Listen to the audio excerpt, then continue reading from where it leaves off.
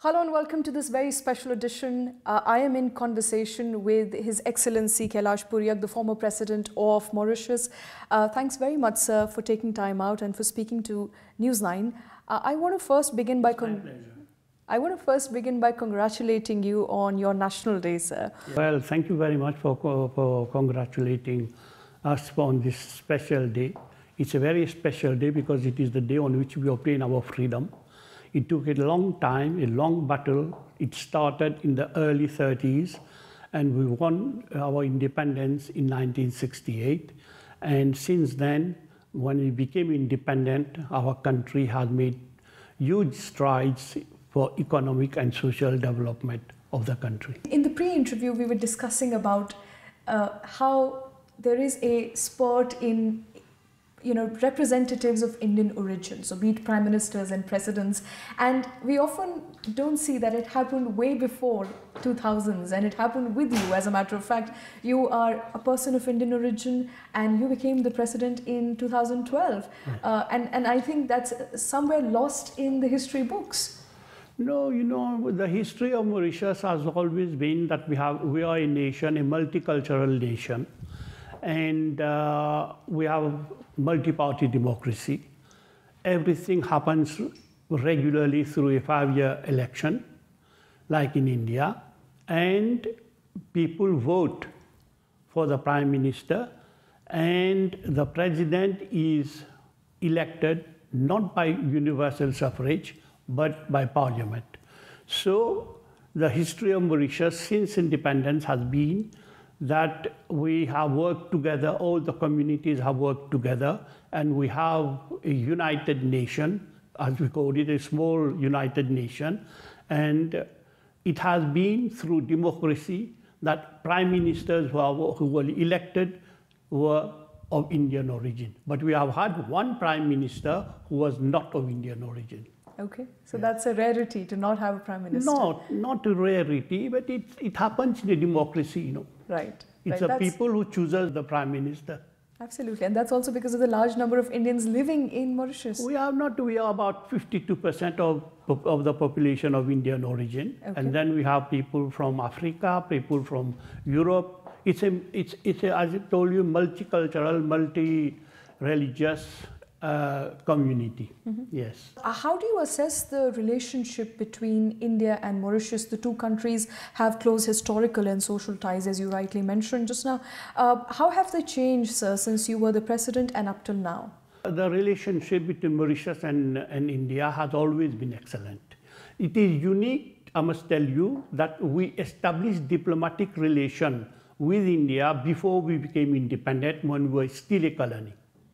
And after independence, the relationship has always been excellent, but after independence, it was deepened because we are socially, emotionally, and culturally attached to India. Mm-hmm. Yes.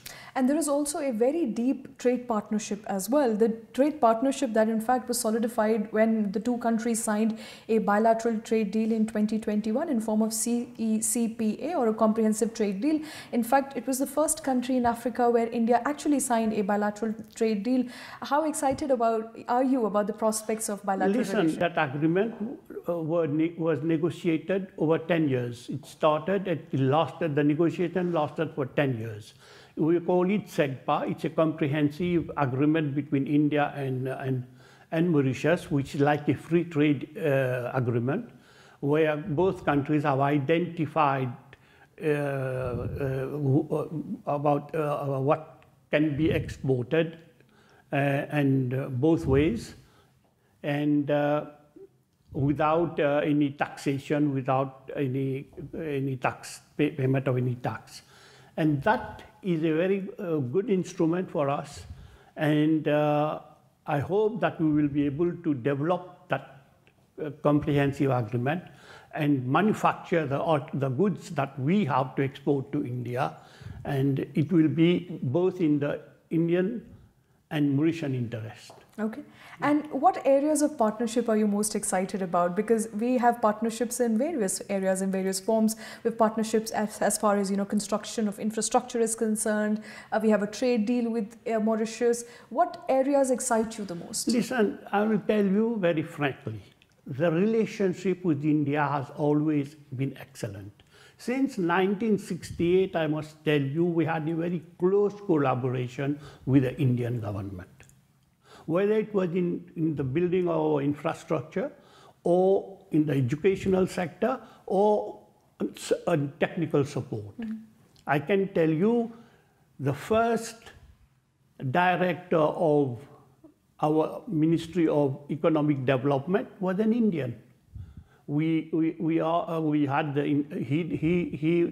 became the first director, and therefore the collaboration has always been very, very close. And I told you that India has supported us in the building of our infrastructure. For example, in the health sector, we have a hospital which is called the Jawaharlal Nehru Hospital. We have in the educational sector, we have the MGI, Mahatma Gandhi Institute, which was funded by India, and the hospital was also funded. And like that, there are so many other things that have been funded by India. And also, we have had several lines of credits with India, loans that we have purchased goods from India and we have paid back. I think we were briefly also touching upon the fact that there is a historic relationship here. If you could perhaps emulate a bit on that. I remember we discussing in the pre-interview of how the history of the two countries is also very rich and entangled. And it's not just about the last 50 years where the two countries helped each other, but also the historic ties between India and Mauritius that are very deep. Yes, I told you that our relationship is not only commercial, economic, or trade. That is there. But we have a cultural and emotional tie with India. Because after the abolition of slavery, the British wanted to have labor to work, bonded labor to work in the sugarcane fields. So many Indians from here were taken by the British to Mauritius, especially from Bihar and from the state of Bihar and from UP, mainly from there, to come and work in the sugarcane fields. And they were bonded laborers, they worked hard. It was very difficult in those days for these people, yet they had patience, they worked hard, and we succeeded. Okay. And clearly that has resulted in a lot of people of Indian origin doing really well in Mauritius. I can assure you that we live as a family, okay. You see. Everybody is doing his bit. Okay. You see, not only the Indians, but the other communities also, they are doing their bit. They have contributed to the economy of the country and they are still contributing. So you became the president prior to a change in government here, and for the last 9 years we have had the Modi government, yes, at the center. How much have things changed or progressed in your assessment? And having a distant view, and obviously also hosting the Prime Minister when he was there, when he had just become the Prime Minister yes, in I India. had the privilege of receiving him when I was the president, to receive him, to receive Prime Minister Modi in Mauritius. He came on an official visit in 2015. And I had a long chat with him. I could see the kind of excitement he had for the development of India. And since then, we are very keen follower of Indian politics, I must tell you that. We watch very carefully what is happening in India. But I can tell you that Prime Minister Modi is very passionate about the economic, from day one, he has been very passionate about the economic development of India. And I can tell you, from day one, he realized that there cannot be any economic progress without the kind of quality infrastructure that you need to connect the different parts of India. So he started massively investing in infrastructure like ports, airports, roads, trains, just to connect India very very close, very well, so that trade can flourish. Everything depends on trade. And also, he chose another path, was the technological development of India. By developing the technology sector of India, he has rendered the economy more competitive, and also he has brought it societal transformation in the lives of the poor people. As I told you, that he was able to bring millions of poor people into the banking system. And today, if I don't know whether you remember when the late Rajiv Gandhi was the prime minister, he made a remark that whatever money was being voted for the poor, only 15% reached them. 85% was eaten up in the course. But now, with this kind of development that Prime Minister Modi has brought, technological digitalization of the economy, 100% of the due which are paid to the poor are reaching their account. The direct benefit transfer. Direct benefit transfer. That is a huge. And there are so many other issues. Massive investment in education, in infrastructure. He has urbanized the rural area, which is very important. He has brought, as I said, the general sales tax, which is a unique achievement of the Modi government, in the sense that he has unified the economy of India, in the sense that there is one tax, one country, one tax. Not only that, he has also transformed the economy of India by making an informal economy formal today.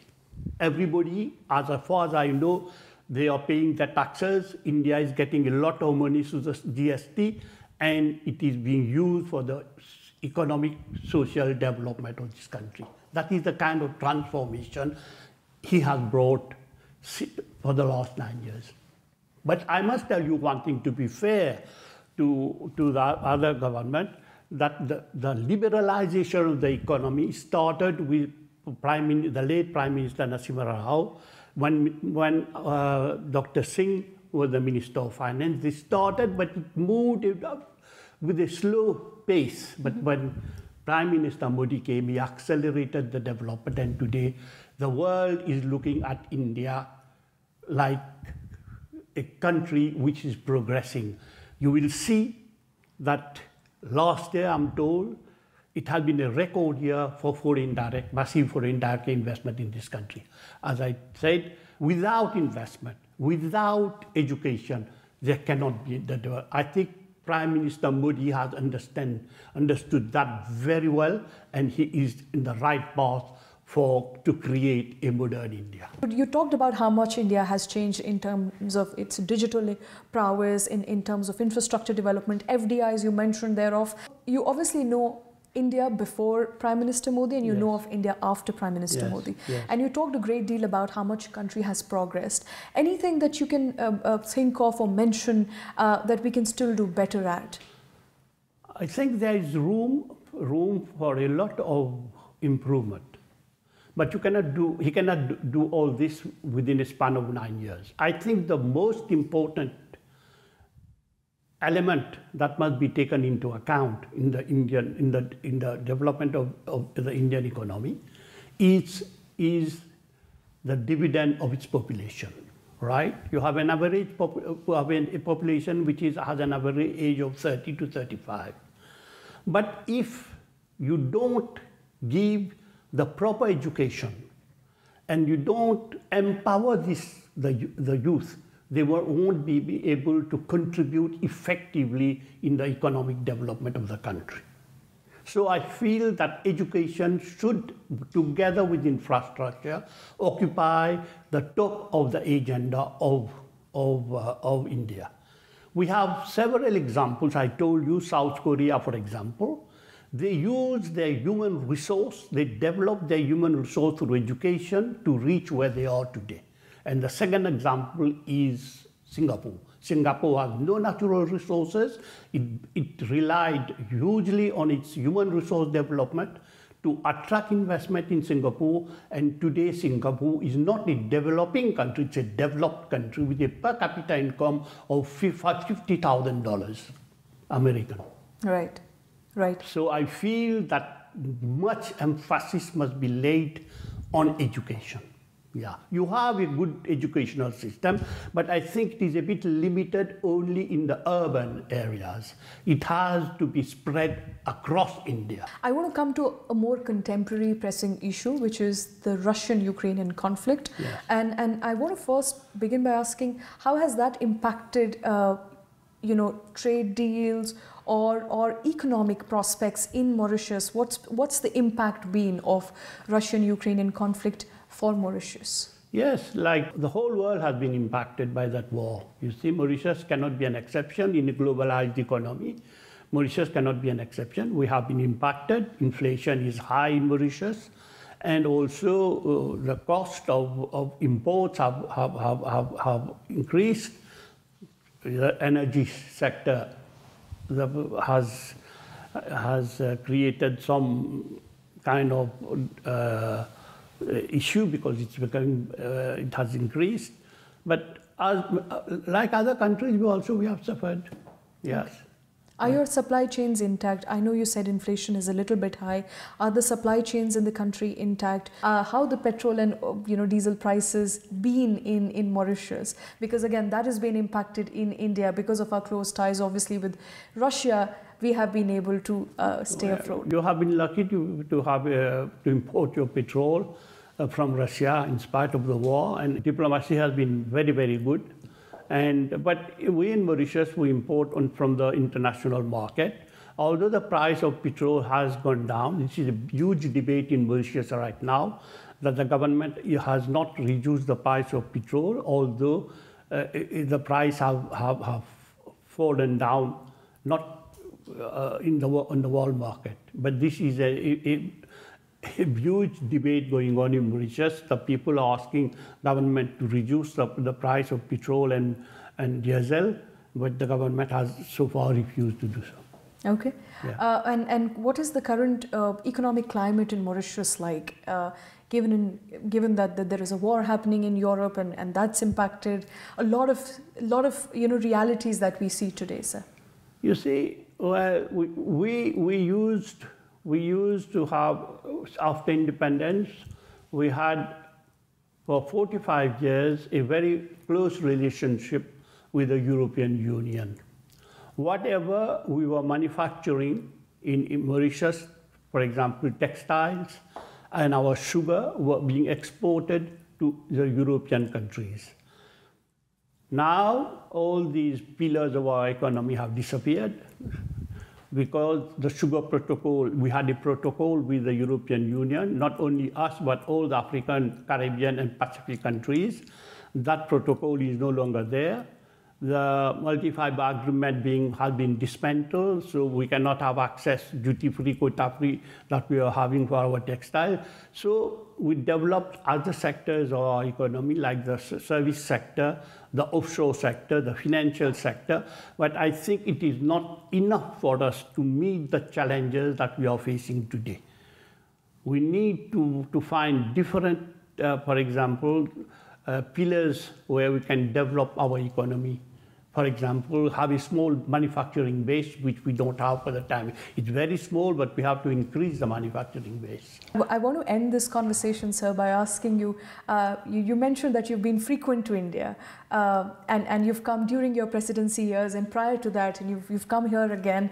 How much have things changed as far as your day-to-day life in India is concerned? I think in terms of economic development, there has been a huge difference.